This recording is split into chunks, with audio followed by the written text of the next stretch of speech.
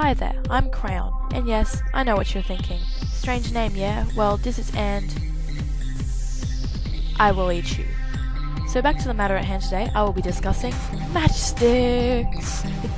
The first sign of the creation of matchsticks was in ancient Egypt about 3500 BC.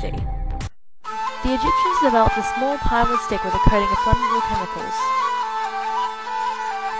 In the 1400s, matchsticks took a new look, white cords or wire coated in chemical that would burst into flame once in contact with heat. Crayon?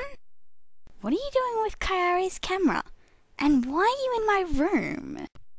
I'm finishing off a school project. Crayon, you've never been to school. So what? It started yesterday.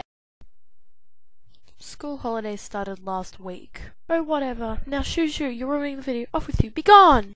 Come on, Kenji.